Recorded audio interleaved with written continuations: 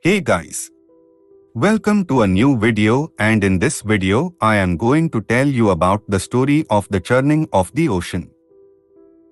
The story of the churning of the ocean, or Samudra Manthan, is one of the most fascinating myths from Indian mythology. According to Hindu mythology, there was a time when the gods and the demons were constantly at war with each other. One day, they decided to put aside their differences and work together to obtain the nectar of immortality, also known as Amrit, which was believed to be hidden in the depths of the ocean. To accomplish this task, they needed a churning rod and a rope. They chose Mount Mandara as the churning rod, and the serpent Vasuki as the rope. The gods held Vasuki's tail, while the demons held its head, and they began to churn the ocean.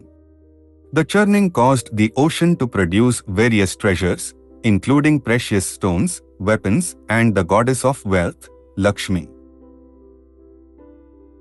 As the churning continued, a deadly poison called Halhala emerged from the depths of the ocean. The poison was so potent that it threatened to destroy the world. To prevent this catastrophe, Lord Shiva drank the poison and held it in his throat, which turned his throat blue and earned him the name Neelkanth, meaning blue-throated. This act of sacrifice saved the world from destruction. The churning continued, and various other objects emerged from the ocean, including the wish-fulfilling cow, Kamadhenu, the divine horse, Uchchaisarvas, and the Apsaras, the celestial nymphs. Finally, after much effort, Dhanvantari, the god of medicine, appeared with a pot of Amrit.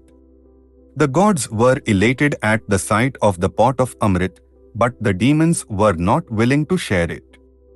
To prevent the demons from getting their hands on the Amrit, Lord Vishnu took the form of Mohini, a beautiful and enchanting maiden, and tricked the demons into giving the Amrit to the gods. This myth symbolized the idea that the quest for immortality can bring both great treasures and dangers, and that even the gods are not immune to greed and deceit. It also emphasizes the power of sacrifice, teamwork, and unity in achieving a common goal.